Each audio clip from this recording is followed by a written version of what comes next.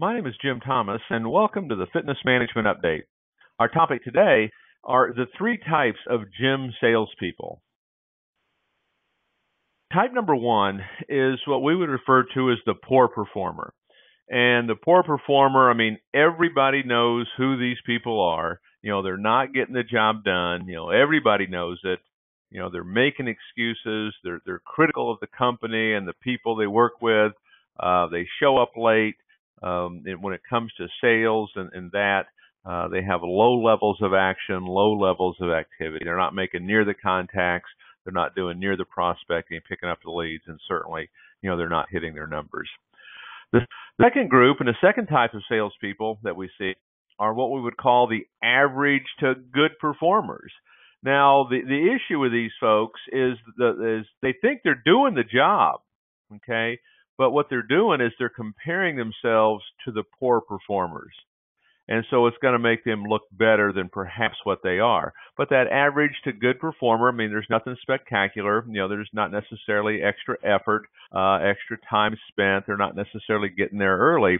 They're average and they're doing a good job. But again, the issue for these folks is they're comparing themselves to the wrong group of folks. They're comparing themselves to those poor performers. Now, the next group is what we would call the overperformers. These are the ones you want. If you're a gym owner or manager, this is what you want in your club. And if you're in sales yourself, this is where you want to be. And that overperformer, there's no excuses. Okay, they're taking massive, determined action to get the results. High levels of accountability. If it is to be, it's up to me, is the mantra of these folks. They make more calls than anybody else. They make more contacts than anybody else. They're the first ones there. They're the last ones to leave. They'll come in and work extra. These folks, they get the production.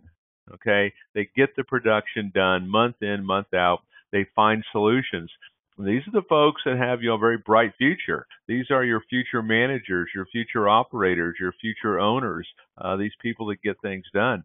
Now, here's the really good news about all this: is that anybody, whether you're just average or good, whether you're a poor performer, anyone can be an overperformer.